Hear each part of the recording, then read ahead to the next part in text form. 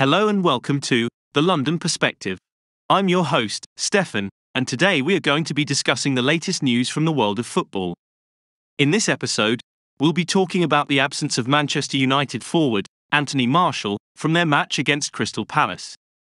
As we all know, the Premier League is one of the most competitive leagues in the world, and every player's presence is crucial for their team's success.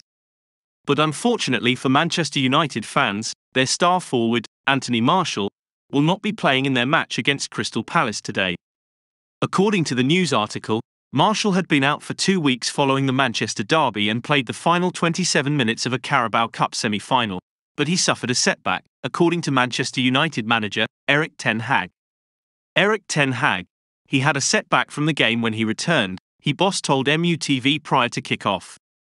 He thought he could build up, but he dropped a little bit back. We have to wait, we have to be patient not to force it. This is definitely a blow for Manchester United and for the fans, who have seen Martial score 6 times in 14 appearances this season. But, at the same time, it's important for the player to recover and not to rush back too soon, as Erik ten Hag mentions. Loan signing Wout Weghorst will be leading the line for Manchester United today, with Antony, Marcus Rashford, and Bruno Fernandes playing behind him. And while Weghorst is a talented player in his own right, it's clear that the team will miss the impact that Martial brings to the field. But let's not forget, football is a team sport, and Manchester United has a strong squad that can still deliver results even without one of their key players.